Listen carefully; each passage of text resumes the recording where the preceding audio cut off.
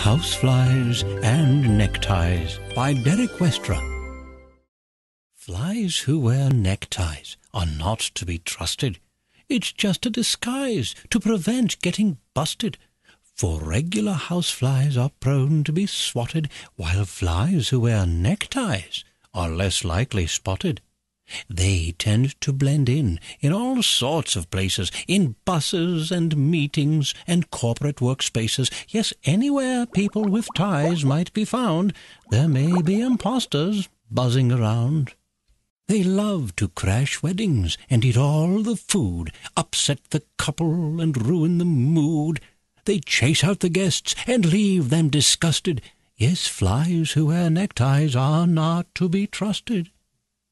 They show up at church and sing all the songs, and then their whole family comes tagging along. See, flies have big families. For each fly you see, there are 10 that you don't. So take it from me, you can't let them trick you with their clever ruse. I'll teach you to spot them. Just look for these clues. Listen for buzzing and count all their feet. And if there are 6, then you've found your cheat. So when you're dressed up and out on the town, keep your eyes open and glance all around. Look closely at people, start noticing things like if they have bug eyes, antennae, or wings. Be cautious of suspects who seem super small, or those who appear to be perched on a wall.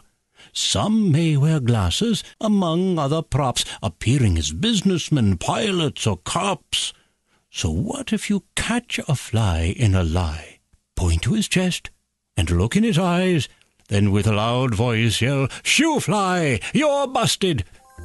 For flies who wear neckties are not to be trusted.